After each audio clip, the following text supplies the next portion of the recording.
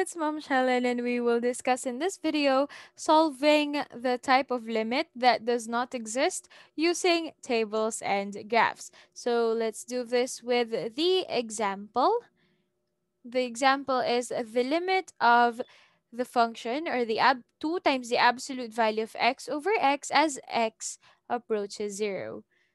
So as you can see, there are no x values indicated here because I wanted you to learn how to identify.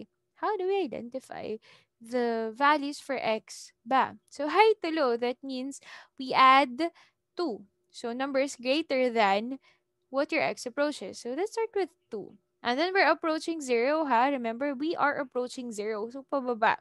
2, 1.5, 1, 0.5. Please take note, the first four numbers will just be composed of numbers with the increment 0.5. Then for the rest of the numbers by zero point 0.1. Therefore, this one will now be 0.4, 0.3, 0.2, and zero point 0.1, such that if you round this off, you will be approaching 0.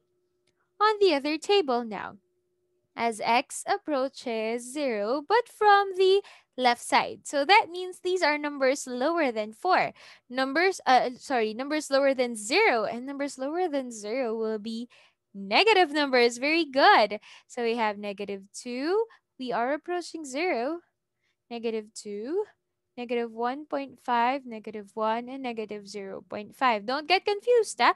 This will not be negative 2.5 because you have to approach 0 when you are indicating your table, the values in your table, okay? Then negative zero point 0.4, zero point 0.3, negative zero point 0.2, and negative zero point 0.1. Now let's do the calculator trick that I taught you. First, we press mode, look for tables. F of x now. I suggest you start by pressing the fraction key para may numerator and denominator ka na agad. And then press 2 times the absolute value. In my calculator, the absolute value is shift and then ABS. You'll find there ABS. For other calculators, you will find it as two lines with a square in the middle. That's also it also means absolute value. You might find it to look like this. This symbol is also it also means absolute value. But in my calculator, I'm using FX991ES plus of Casio. I find it as shift and then ABS. Look for the yellow abs. Buti pa Kalki may abs, di ba? Ayan. And then, don't forget alpha x all over alpha x. And then press equals. We start now with the lower values. Let's input the values properly. So we have here zero point 0.1 as the start, zero point 0.1, and end with 2. This is your end. And don't forget the step is zero point 0.1. And this to 0 0.1. Okay. So what values were you able to get? Okay, wonderful. You will be able to get 2 as the value here. And that means the limit now approaches 2. But how about the other table? Let's look at the values that you will get from the other table. This is where you start at negative 2 because negative 2 is lower than negative zero point 0.1 because these are negative numbers. And then your step is still at zero point 0.1. And what value will you get? Okay, so you'll get negative 2, ladies and gentlemen. The value that you will get from this function is at negative 2. Negative 2.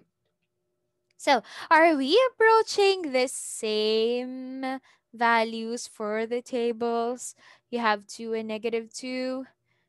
2 and negative 2 are not equal. Therefore, in this case, since they don't approach the same values, since the tables have resulted to different values, then the limit does not exist. It's DNE.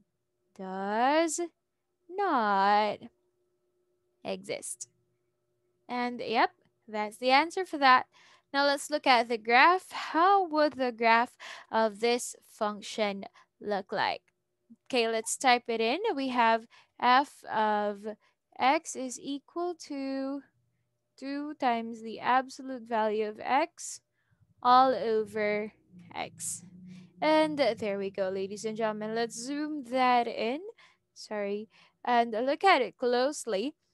From numbers from the left of 0, remember we are talking about 0, numbers from the left of 0 are approaching -2 here, while numbers from the right of 0 are approaching +2. So did they meet? No. Do we have a limit? None, because they did not meet. Therefore, the limit does not exist. And that's it for this example. In our next video, we will talk about limit loss. See you there. Bye!